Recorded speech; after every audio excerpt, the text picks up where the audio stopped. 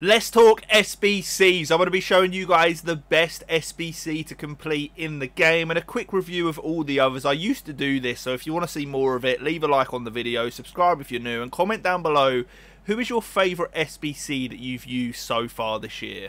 If you want the cheapest FC24 coins to get ahead of the competition, check out MMOEXP by clicking the link down below and use code JambooUK for 5% off. Okay, so I will let you guys know when we get to the SBC that is the title and thumbnail one, but we'll start off with, in my opinion, a terrible SBC. Some of you guys may disagree.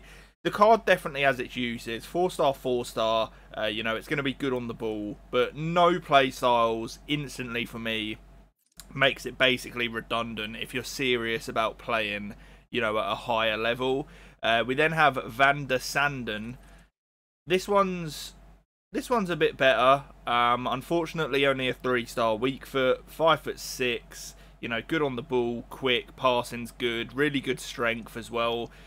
Does have the rapid, quick step and Travella playstyle, but these ones, in my opinion, same with Fur, although this one's probably the best of the bunch, they're not great, but at the end of the day, they are only the Squad Foundations SBC, so I don't want to be too harsh to EA. 6'2", 4-star weak foot, really, really good physicals. Does have some good defensive playstyles as well. The jockey, block, slide tackle, and the aerial one is super nice. He'll actually be a beast in the air with 91 jumping and the aerial playstyle. So, you know, not too bad. We then have Leao. A lot of people have asked me about him. Really, really good card. Does have the gold rapid plus playstyle, which is super, super good, as well as flair, trickster, and quick step. This guy is one of the quickest cards in the whole game. 6'2", 4-star, 4-star. Obviously good in the air as well. I would recommend it if you can link him in. There's some really good Serie A cards. You've got like Tomori, Teo Hernandez, for example. And that is one I would definitely look at doing. We then have Heung-min Son. Super expensive, but this card, just Son, you know, this year, super, super good. And I will tell you why. So obviously, he's got the 5-star weak foot, which is great. 4-star skill moves. Insane stats all round, you know. He's quick, his finishing and just shooting in general is insane. His passing is amazing for a striker. Good on the ball. Physicals are okay as well, you know, great stamina there. But this gold playstyle plus the finesse shot, it is insane. You can hit them from anywhere. I believe it's the same with Salah, who has it. I may be wrong there, but I'm pretty sure he does. But Son definitely has it, and you can just score because he has that 5-star weak foot. You can just hit these finesse shots. They are absolutely insane. Does have rapid and quick step as well, meaning he's going to feel a lot quicker in game. Here's one I would definitely recommend doing. Reminds me of the Son we had a few years back, his player of the month that everyone had. There was the Hazard one in FIFA 18 as well, and I think this one could go down a similar path. You do not want to miss out. We've then got Santiago Jimenez. Not really too much to talk about here. The card actually looks okay, but his playstyles are not good, and, you know, good luck linking him into a team, basically. You know, it's one that you can pass on. This is a super underrated card. It is Kubo. 4-star, 4-star. You can start him at cam striker or anywhere out on the right. He is so good on the ball. He's only 5'8", super good acceleration and finishing. His passing's decent. He feels insane on the ball. He does have that technical flair and first touch as well. He's just going to feel amazing when it comes to dribbling and making things happen. I've played against him a few times. If you're on a super cheap budget, this is like your cheap prime Messi, if you like. So I would recommend getting him in there. This is the new one that came out last night, Eugenie Le Sommer.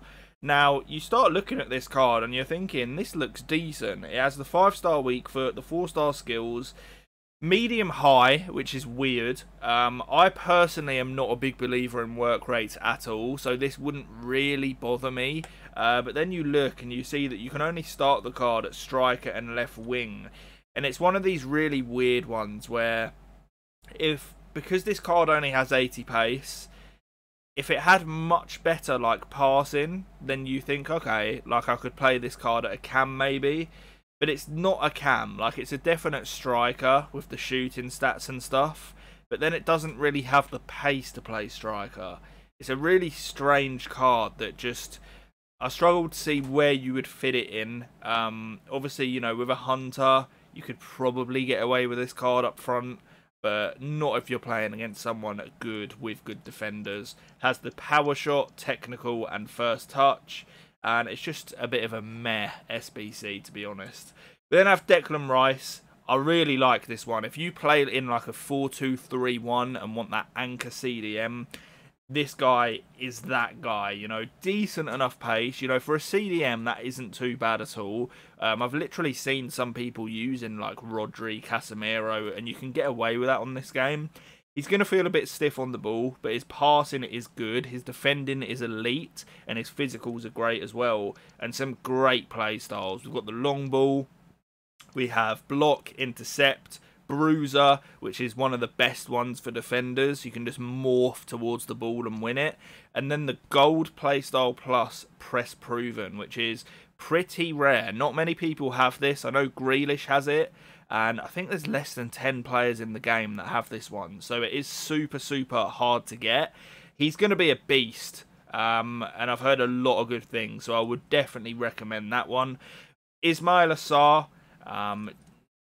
It's one of those, you know, if you need a quick winger to just burn with pace, then it's going to be a decent card for sure. But nothing too crazy. This one, you know, not a great card at all. This card actually does look decent. 4-star, 4-star. You know, some great stats. As an attacking centre mid, I would definitely recommend it. Has a lot of really, really decent play styles there. And then we get onto the main page. I will quickly mention we do have Blanc, which in my opinion, one of the best centre-backs in the game right now. And I would recommend you guys go and do that SBC. I've completed Beckham, not because you should, because you probably shouldn't. But I was just bored and felt like having him in the team. But with Blanc, I think that's one you actively should go and do. So, final page, Tuba Akpom, you know... 3-star, 3-star. Great stats in some areas, but just another one of these sort of SBCs that no one is really fussed about. Maddison's actually pretty good. Super cheap as well. And this Dead Ball Plus, the gold playstyle, super, super good. I would recommend getting Maddison in if you're on a cheaper budget. This is the guy from the title and the thumbnail. It is Rodrigo. He's already good this year, and this card is insane, you know. He's got that great pace, elite finishing, his passing's good, he's great on the ball, and then you're going to see the dead ball, technical, flair, gold on the first touch, and the quick step. He feels so, so smooth on the ball and quick in game. And some really good Real Madrid links as well. Finally, we do have Bellerin, who, you know, if you need a cheap La Liga fullback, definitely not too bad. He's one of the quicker ones in that league. But guys, hopefully you enjoyed. I will update with another one of these next week. But thank you so much for watching. I'll catch you on the next one, and peace.